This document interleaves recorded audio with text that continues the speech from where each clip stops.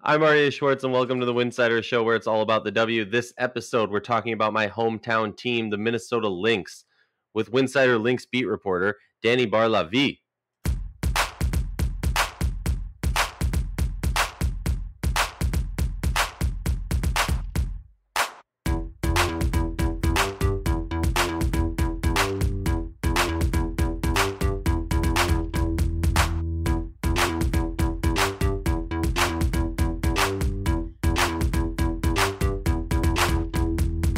If you like our show, please consider joining our Patreon community, patreon.com/Winsidr. For less than a cup of coffee a month, you can directly show support for the hard work we do covering the W. And don't forget to see our amazing staff's written content on winsidr.com. That's winsidr.com. And remember, downloading the episode makes our stats look better, allows us to continue doing this important work, and it enhances your listening experience. Speaking of winsidr.com and our amazing staff and our amazing written content, excited to welcome Dani to the show, but before we get started, say hi to the folks and tell them where they can see your Twitter ramblings, your writings, and all the different stuff you're doing regarding the WNBA. I love how you always say Twitter ramblings because it's so true. For whoever you have on, that's just all Twitter is. But yeah, my go-to line. Oh yeah, my Twitter is at DBLFluidity. And I mostly tweet about basketball, but it's Twitter. I occasionally just go off about something else if I want to. But yeah, other than that, as you said, I'm covering the Minnesota Lynx for Winsidr this season, which has been a lot of fun, very interesting. I'm also covering the New York Liberty for Nets Republic. You can find all my work there on the Liberty tab at netsrepublic.com. And then I've also been roaming the league for Venus Sports, who are my OGs, the first people who let me write about the WNBA on the internet, as well as Clean Ballers Club, where I'm doing a balance of things from player profiles that integrate biographies and stats and game breakdown, as well as just stuff like, what's your favorite player's hobby? So yeah. Those are my four somehow websites I write about the WNBA for. I like how you said the first place that allowed me to write about as if there was no one else would.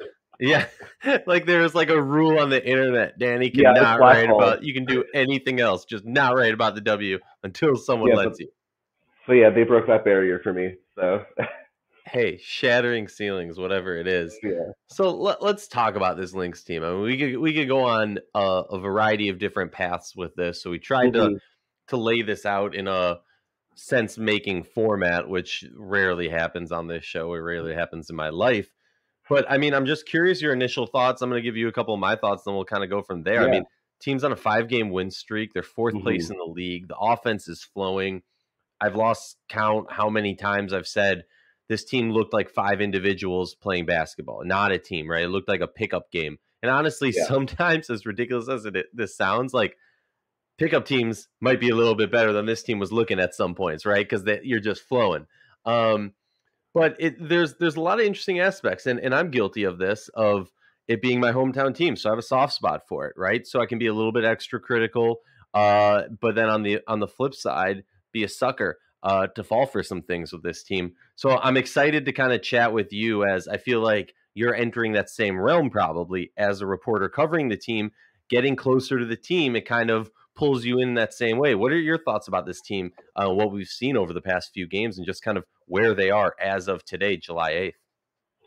It's so funny because I did come into this season. I'm not a Lynx fan, although I've become one, just as you said, over the course of just getting to know these people, getting to know these players, these coaches. Like, you want them to succeed.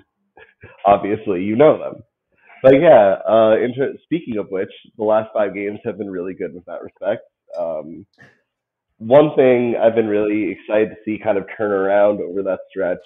We kind of saw a bit of it last night, but overall they've been better about their turnovers, which I've been really happy to see because my last Winsidr article was about how that was hurting them.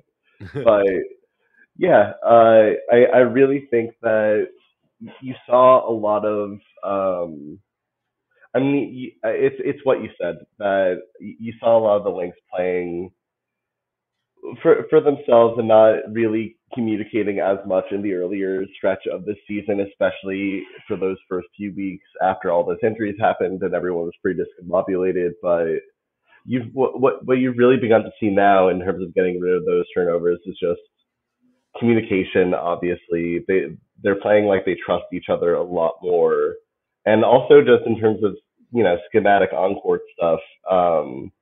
Just playing with a lot more motion, which is something that Coach Reeve highlighted to me after a game a couple of nights ago. I forget which game it was after, but just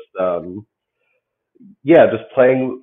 There was a lot before of just players trying to get the ball inside because it was working for Fee or working for Sil, the Fisa Collier, Sylvia Fowles for the uninitiated. You saw a lot of players just on the perimeter holding the ball over their head, communicating the fact that they were going to pass it inside, and then it becomes easier as the other team to get the deflection in those scenarios. Whereas now you're seeing a lot more of the guards penetrating and kicking out, and really getting things going in motion. Yeah, like a real flow of offense. Yeah, right. Like, I love that you brought that up, because something that a bone that I've had for a little bit, and this goes back a few seasons, so I'm not going to punish you for not being a Lynx beat reporter a few seasons ago. But when the dynasty broke up, it became very apparent, not just we all knew how good Sylvia Fowles was, and everybody else on that roster, Lindsay Whalen, Simone Augustus, Maya Moore, Rebecca Brunson, got to shout them all out.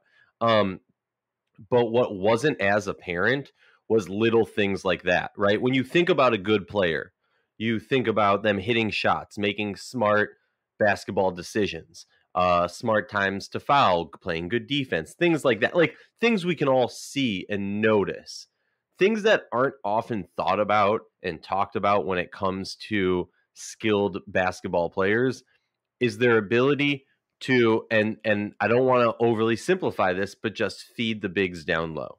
Yeah. And it became so apparent how good Simone, Maya, and Lindsay were about feeding, and honestly, Renee Montgomery and all the other, guards that they brought in over those 7 years, they were that good at feeding the bigs down low. And, over the last few seasons, still obviously we can call it a wash last year, right? But the season before that, and the season before that, it was very much so like it was an obvious struggle that these players didn't know where to feed Sil the ball. Like what kind of, in a football sense, what's the range of catch of the wide receiver? And we saw that very much so early on in the season, but that has shifted. Now we see that cohesion, that trust, that learning. And I think that's something, we can just say feeding the ball down low to Sylvia Fowles. Sylvia Fowles is an amazing player, an MVP, someone who is, leading the league in multiple statistic categories so far in this season, and honestly not getting enough attention about it. No, not at all. Right. Everyone's talking about, okay, Tina Charles. Yeah, she's dropping a bunch of points, but what else is she doing? Yeah. Right. Like, no disrespect to Tina for me. I'm not disrespecting, but I'm saying, like, if we're going to talk about a team that all right, whatever. I'm not going to go down the rabbit hole of Tina Charles. No, but I agree with you. I mean, Sil is affecting the game in a lot of ways on both ends of the floor. She's the anchor for the Lynx on both ends of the ball. She's been their best player over the stretch where they've come back. Though obviously there's been a lot of contributions from a lot of players in turning the season around. I don't want to downplay any of that, but I think they would also all agree. I mean, like, this has been Sil's year, and if the Lynx can, I mean, the Lynx were the 10th team in the league a couple of weeks ago, and they're up to 4th now. Like, right? That to me is a lot of value, possibly the most value that a player can have. Yeah. And the craziest part in my mind is we're talking about a player who's obviously leading this team, right? In many fashions. Kayla McBride, who I for a very long time is called the poor man's Maya Moore. And that's not even like right. That's not like a lot of people. I think when I say that, they chuckle. They're like, "That is that insulting to K-Mac? Is that not? Like, what does that mean?" I honestly think it's a compliment, right? If we can make an easy argument, Maya Moore is the greatest player of all time in WNBA history. So if I'm talking about you being a slightly lesser version of the greatest player of all time, that's like shooting for the moon and ending up in the stars or whatever the phrase is, right? Yeah, I mean, people say the same thing about players in the NBA and being, like a lesser Michael Jordan, and that is not an insult. Speaking of K-Mac, though, I mean, she's obviously been so huge over this stretch of games, and I just wanted to give her flowers because this has been a tough season for her. Oh yeah. Yeah, Oh, but we'll get there. we'll get there. We'll get there. We're getting way ahead of ourselves. We are. Yeah, Let's dive in. All right, we got a 4-point system going here right now. Point number one, the weakness of this team. Shout out to you because you pointed it out, and I personally just want to give you a shout out and Mitchell Hansen a shout out because we have our little Lynx collective in our Slack where we're always like, oh my God, did you see this? And just talking and bouncing ideas off each other. And I think it's great, at least for me. I don't know, maybe it brings no benefit for you, but it's great for me to kind of have two other people who are closely following this team and just discuss things. And I'll be completely honest, you guys are much more aware of the quotes and the post-game pressers than I am. It's hard for me to, zone in on each team.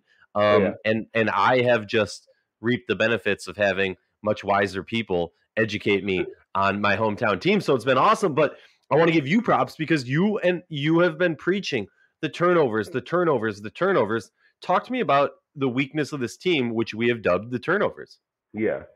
I mean, that absolutely. And I think every single player on that roster, and I think that Cheryl Reeve would agree, that absolutely has just been the kind of the one huge snag in the machine that is the Minnesota Lynx. Because like Reeve actually pointed this out to me a couple of games ago that since I think the end of May, this team has been top in 3-point percentage, in an effective field goal rating, and a lot of these offensive advanced stats and normal stats that people swear by as metrics of offensive success. They were there.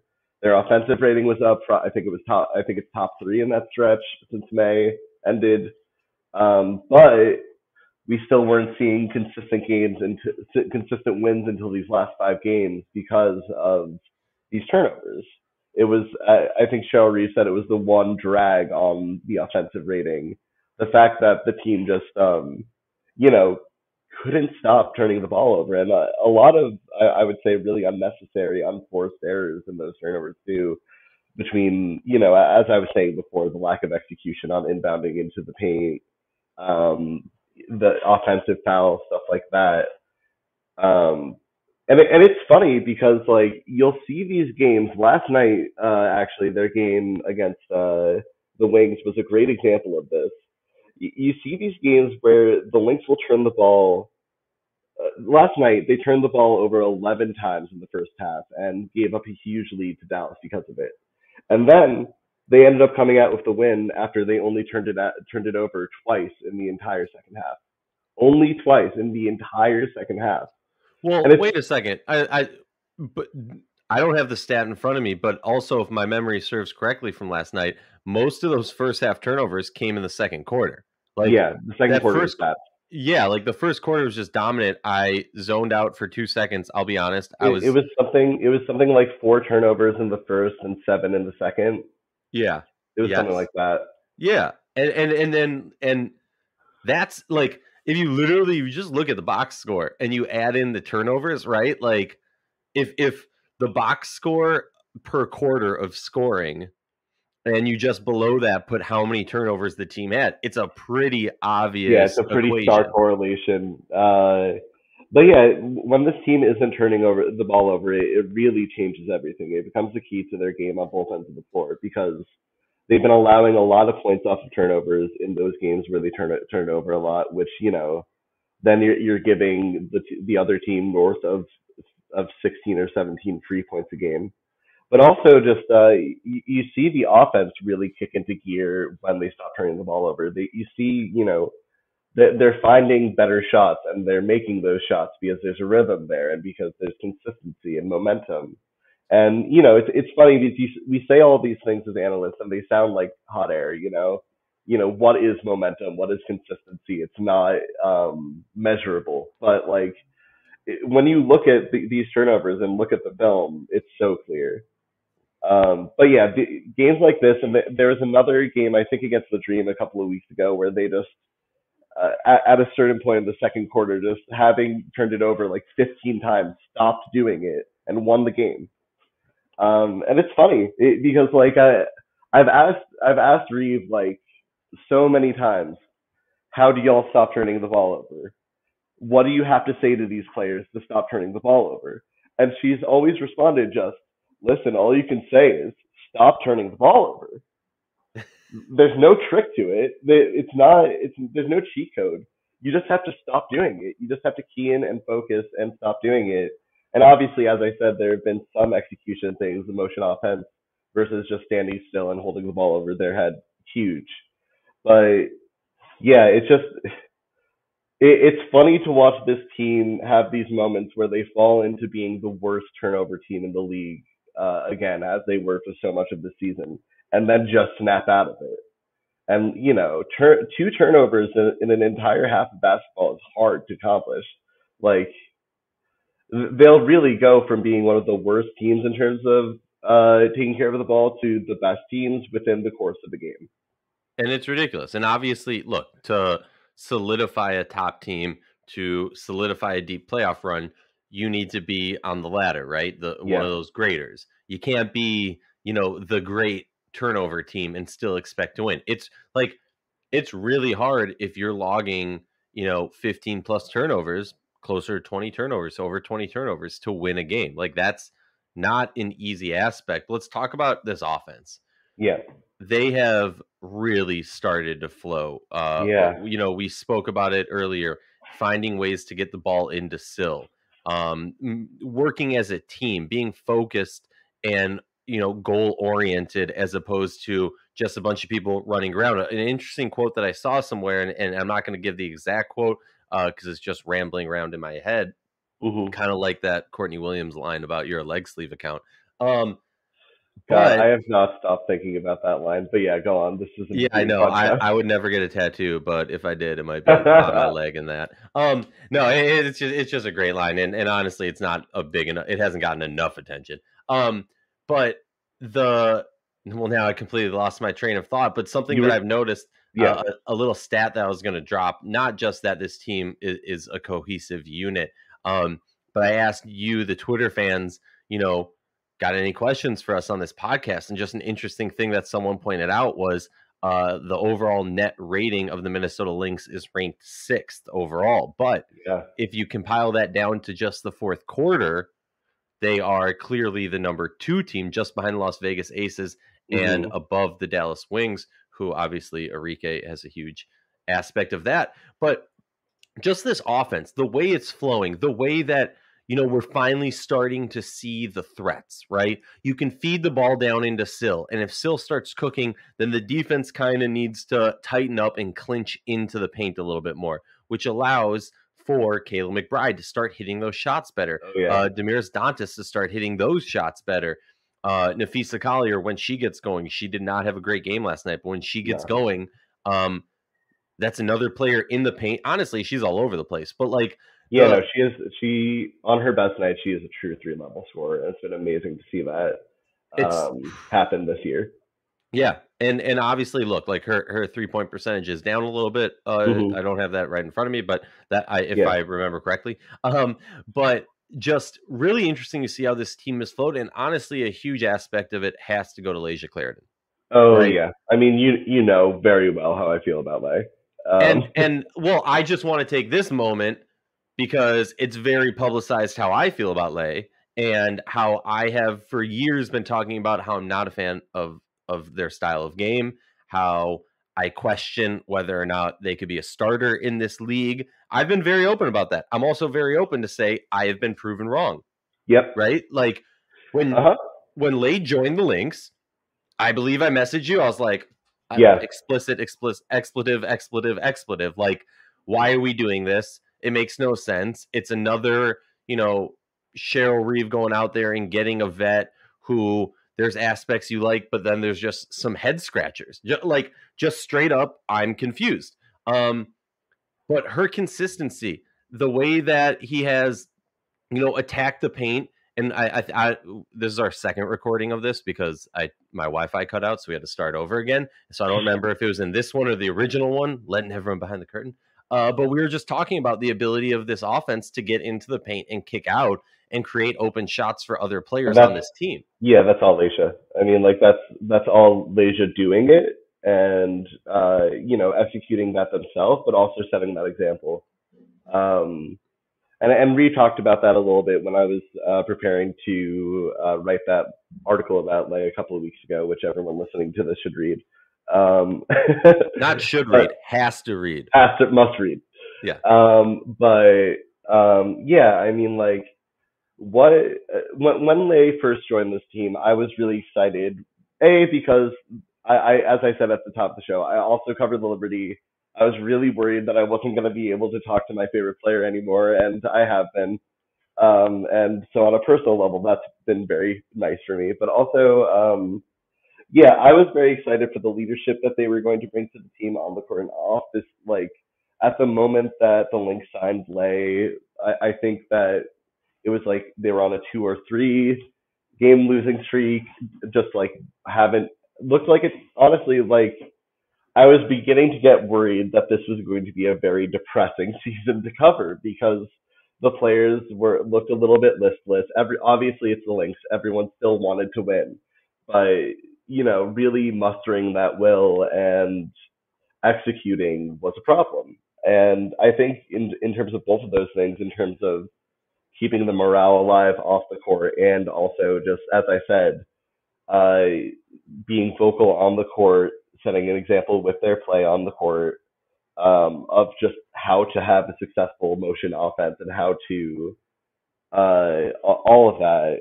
I was excited, but I would say, even for me, who is like maybe one of Lace's biggest fans, I've been really impressed with how they played this season. Like, I would not have called a 20-point game for Alicia Clarendon when they joined this team, and that's on me because they have shown that they're more capable of doing that, and having those nights where they just play really physical and really get into the paint and get those layups and their shot gets going and their scoring threat. But yeah, I'm kind of losing my track just being excited about Leigh. But no, because yeah. I mean, what Leigh has been able to do has been so important because of it places everybody else on the roster into the spot, the role that they need to be for this team to be successful. Rachel Banham coming off the bench as a tempo scoring threat. They need that. They can't. The reason the Lynx have been a dynasty is because they were able to plug players into specific roles. And what was happening before Leigh joined the team was players were being asked to do some stuff outside of their skill set to best perform. And, real quick. Yeah. It makes me, I'm sad that the only real minutes we've seen from Ariel this year have been at the point. That is an unfortunate kind of casualty of that early season figuring things out, is that we only got a couple of minutes of Ariel Powers playing in position for the Lynx this year so far. Yeah, but I mean that's injury wise, yeah, right? Also, no, that's two compounding factors working together there. Yeah, of course. Yeah, exactly. I mean, the honestly, the biggest disappointment of this season that's kind of getting brushed under the rug is Crystal Dangerfield. I mean, we don't necessarily need to do a whole breakdown of that. I'll just ask you your quick thoughts. For me, honestly, it's as simple as her confidence doesn't look to be there. I think early on some shots didn't fall, and it just looks like it has compounded over and over, and the confidence just isn't there. It's it's interesting because things seemed so good for Crystal coming off the bench initially when she first got moved back there after the first game. Like, she really was thriving in that microwave off the bench role where she would like watch the game for half of the first quarter and then come out and start scoring and start playmaking. Like she was looking great early on. Um, but yeah, I mean, like the minutes have slipped. There's been less time for her to get her shot going consistently, and she's definitely a player who thrives off of seeing the ball go in and uh, score, shooting in volume and getting her shot going. Yeah, I was actually thinking last night about how much I wish that that we as a Lynx press corps like got a chance to talk to Crystal right now because it's been a while since we've had her on availability either. But yeah, I would just love to know where she's at, how she's feeling about her game, because it's so hard to make that call about the confidence just by watching her on the bench Yeah. and on the floor. But that makes sense to me. Well, when Yeah, what I'll say is like when I'm saying confidence, I'm not speaking anything to body language of when, excuse me, they're on the court. And I don't mean body language like her head's down and, this negative. No, I'm not talking about all that, the negativity that goes with it. What I'm talking about is there's been multiple times, like I've lost count of the times where I'm looking at the game and Crystal from last year, she would have shot that. yeah, Maybe it goes in, maybe it doesn't, but she would have shot that. And what I'm seeing is her get into the motion, and there's that clearly like wheels churning. Am I going to shoot it? Am I not? Do I want to? Like, there's just too much thinking going on, second guessing, whatever it is. And again, that's not me based off speaking to her. That's me based off watching her game and seeing the confidence that I saw exuding on the court last season compared to her body language and what's exuding from her right now. And I don't think there's much more that we can talk in about that. But I want to yeah. talk about defense real quick. Sure. Defense has been a thorn for this team, right? There's the Mhm. quote beginning of the season. We're not going to be an elite defensive team from Cheryl Reeve. It's stuck Yep. in my head. It's living rent free also. But slowly, this team has started to take a lot more pride in their defense, right? I saw some Yeah. great quotes that you put out last night from K-Mac just about, her ability to spot up on Enrique, to spot up on Diana Taurasi and other great scorers in this league and the impact that's had. And She did also it. She's done a great job of that this week. Yeah. yeah, and Sylvia Yeah. Fowles too. Honestly, Oh like man. I part of mean, what Syl has done, it's not just the offense side. It's like Syl arguably is up there for defensive player of the year right now. I think she should be. I think she should be the leading candidate. I don't really understand the arguments I've seen for other people. I forget who, but someone did like a way too early full defensive team, and they had Syl second team What? all WNBA, and that I just think is crazy. I like that to me is offensive. Yeah. No, Yeah, I like, agree. and I agree. I get it's also a positional thing, and they had another center up there, and they can only have one center or whatever. But What center was above? I don't remember. It might have honestly been John Paul Jones, who isn't even playing center this year. Well, all right. We'll get to that later. But I Yeah, mean, no, that's a whole other can of worms. But yeah, anyway, speaking of still as herself and not in comparison to other players, as I'm sure she'd prefer we do. Um, I mean, she's always been an amazing defender. She's always been one of the best lockdown post defenders in terms of just denying people at the rim and you know. But what's really impressed me this year is the fact that in her age 35 season, she's completely added a new dimension to the way that she plays defense this year. She's never been she's always been good at deflections and good at steals and good at denying people entry into the post. But she's, I would say, the best center doing that right now. Is she still? I want to grab the exact steals per game metric right now.